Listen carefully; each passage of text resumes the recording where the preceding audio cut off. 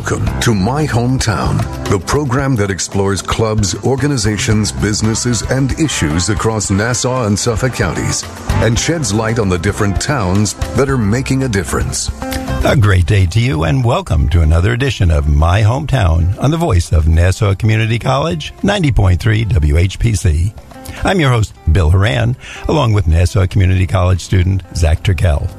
Our special guest today is Bob Shanlin, a local resident of North Bellmore, who is not officially announced as of this date to run for New York's 4th Congressional District election in 2018.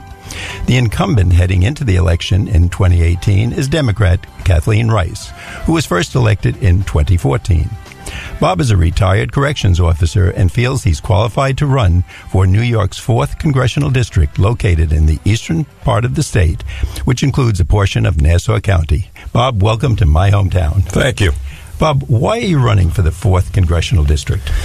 Because my country was conquered by a combination of the Russians and a sociopathic thief who they co-opted with money and bribery. There's been great damage done to the American electorate through fake media, fake news by Fox for many years. And Hillary Clinton's great mistake was referring to Trump's voter base as a basket of deplorables and then apologizing for telling the truth. And we need someone who's going to tell it like it is. And you feel you're that person? Absolutely. Okay. Now, you're running on a historic campaign in that you are not taking money from anyone. That's correct, right? Yes. How could you possibly win? By doing as many interviews as I can here, making 150 phone calls to individuals a day.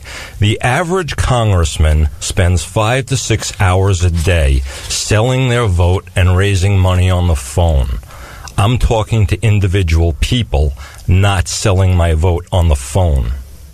Bob, doing things, though, on your own. We talked about this before the show. Just the simplest things, those little signs we see on neighbors' lawns, maybe balloons, pens, whatever politicians give out to remind people of their name to be seen. So if you don't take any contributions, either you don't have those or any expense for that literally has to come out of your pocket. Is that correct? That's correct, and there won't be any lawn signs, there won't be any radio commercials, and there won't be any TV ads. So we better listen closely today. Absolutely. This is a no-money campaign, and that's the point. We're not a functioning democracy at this point.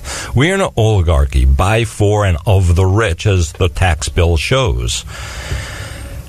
I'm giving the American people a chance to set an example here for the rest of the country, the people in Nassau County, to become a democracy, to vote for the guy who didn't sell you out. Okay. Well, Bob, why do you think this country is an oligarchy? We have a legalized system of bribery as a form of government. You can buy any law you want, no matter how insane and damaging it is. If the Citizens United stands, which says that money is free speech, that horrible Supreme Court ruling, then there are very few people in this country who have the right to free speech, because most people cannot compete with that. Coming into this political election now that you're going into, what do you think is the major challenges to us as a country? First and foremost, we have to deal with global warming. If we don't, in not too long, Long Beach is going to be a short beach and then an underwater sandbar. I like that soundbite. Great comparison there. In 1974, I stood on the beach in Long Beach and I said that we should plaster all those 6- and 8-story buildings lining the beach with solar panels, paint little windmills different colors, and put them on the roof. Call them works of art, not eyesores. We'd set an example for the country, and your energy costs would come down. Instead, a half a century later, we're still arguing about putting windmills out at sea. You lose power in transmission. The technology's come a long way, but we have to do it on a much larger basis. Instead, because of the bribery system, Trump is in the process of opening up all of our natural lands to drilling and mining. Bob, I looked at your website, and Sandy is basically a warning for Long Beach. You think the next hurricane that will be coming to Long Beach, and it might happen in the future, do you think it's going to be worse than Sandy?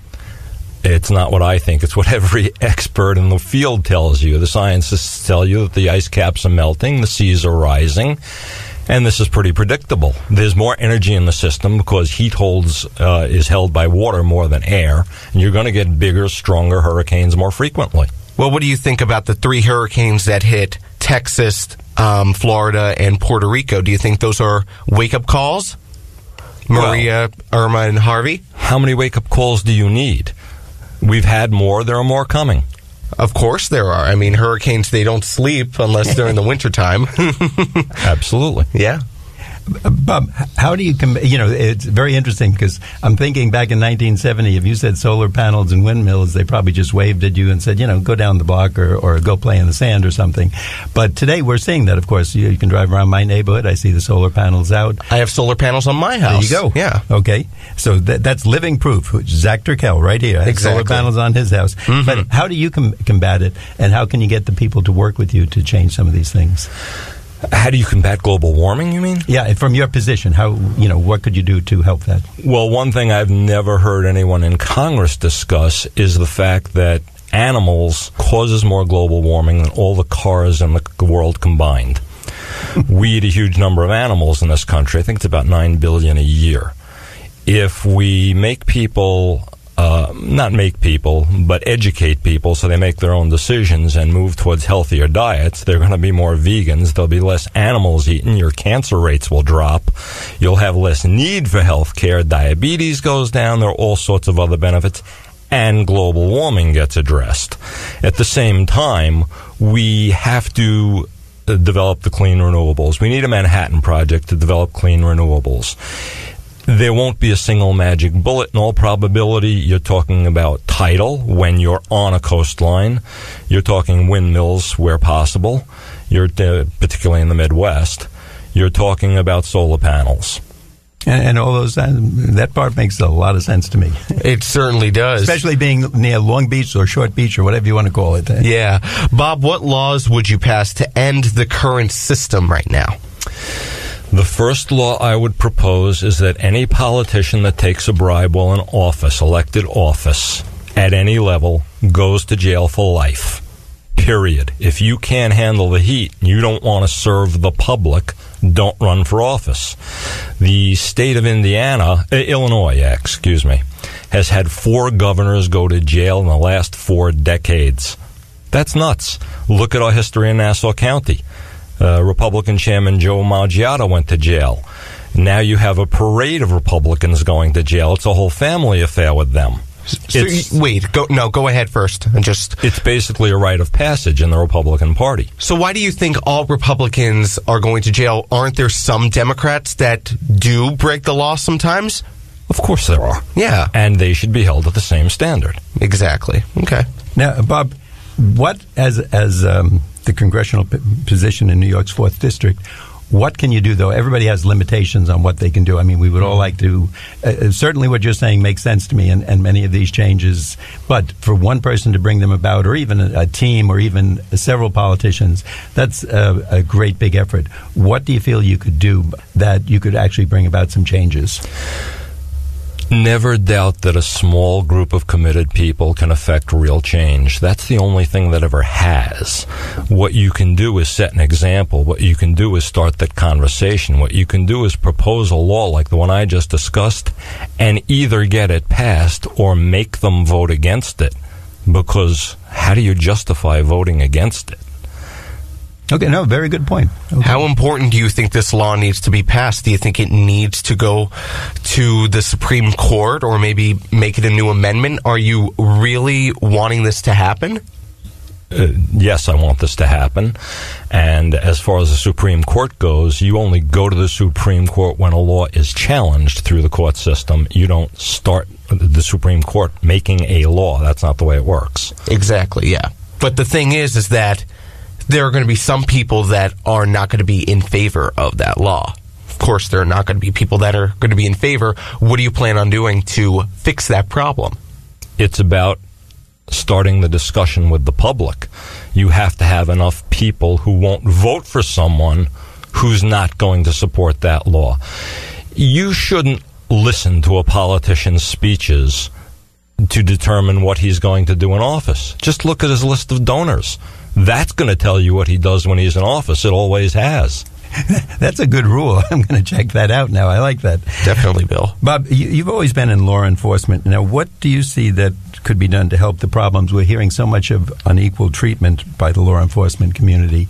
Are there some, especially as an insider and someone who's been there, done that, I think your voice would be very important, just like listening to the quarterback I listened to this morning talking about sports. So what could you tell us about that? Well, when you're talking about unequal treatment, are you referring to race? Race or for any reason. If you know, I mean, that seems to be the biggest one we see in the papers, but there could be other reasons. Sexual harassment, other stuff like that. Yeah. Well, but as far as sexual harassment goes, we have laws on the books. We have to enforce them. That's, I don't think we need that I've heard of any specific set of laws changed on that. But I'd be open to any ideas. As far as race goes, the first thing we have to do is acknowledge a problem. Racism is going to be with us as long as it is politically useful. It's been a major plank in the Republican Party platform since LBJ signed the Civil Rights Act in 1964. Reagan used it openly in his political campaigns. Bush Sr. used it openly in his political campaigns. Tom Goulart ran for Nassau County executive and used it openly in his political campaigns, and he won. And now with Trump, of course, we've gone to Nazi levels. Why do you think Trump is making this country like a fascist country? Because I don't see that happening. He ran openly as a racist because you have to have a distraction and get people to blame someone else for their troubles. It's very popular to use Muslims for that in this country, and he's gone full on with that. He does much more than the usual dog whistle racism against blacks now, and he intends to run full on with the ignorant public that's been hearing that from Sean Hannity for years. Bob, one of the big things, by the way, to our audience, if you're just tuning in, our guest today is Bob Shanlin. He's a resident of North Bellmore, who has not officially announced as of this date to run for New York's 4th Congressional District election in 2018, but I think he wants to do it, and I think he will be running. So he'll be running. He'll be running. I want to go back to your previous question and add something. Okay. You talked about the problems at the jail. What you have to acknowledge is that there is a problem with racism in our law enforcement community, and not use the old bromide that it's just a few bad apples. It's not. It's the system that's rotten. You start that with screening at hiring time, first and foremost, and then training, and more training. It seems like a good addition to it, and certainly something I think we would all agree with, that in almost any position we've got to keep that up, and people fall back, and if they keep being reminded, the co-workers will probably help out and keep them on the straight and narrow. Let's talk a little bit about health care. What's your feeling on that? Since the 1930s, the American public has wanted a national health care program. Every poll shows it. FDR discussed the matter at the time, but it didn't pass. Ronald Reagan, of course, made record albums saying that it would lead to socialism and dictatorship because he was on the payroll to keep it from happening. We have a $500 billion a year parasite in this country called insurance companies. We're the only industrialized country in the world that doesn't guarantee health care as a right to all its citizens. We have to do that, and the insurance companies can go away. It would drag the cost of health care down greatly. We're by far and away the most expensive system in the world, and we're 37th in the world behind Algeria in quality of health care in this country. That sounds kind of interesting that we're behind Algeria. Now, before we get into anything else right now, we're at that point in the show where we're going to take a brief break from my hometown on the voice of Nassau Community College, WHPC 90.3. Our guest today is Bob Shanlin, a local resident of North Bellmore, who has not officially announced as of this date to run for New York's 4th Congressional District in 2018, but hint, hint, I think he's going to. We'll be right back after this brief intermission. Hey everybody, Rachel Ray here. Nothing puts a bigger smile on my face than cooking up a big meal for family and friends. But there's not enough room at my table for the 17 million kids in America who are struggling with hunger. These children, that's 1 out of every 5, often have to skip meals because there's just nothing to eat in the kitchen. Yet there's more than enough healthy, nutritious food produced right here in America to feed every last hungry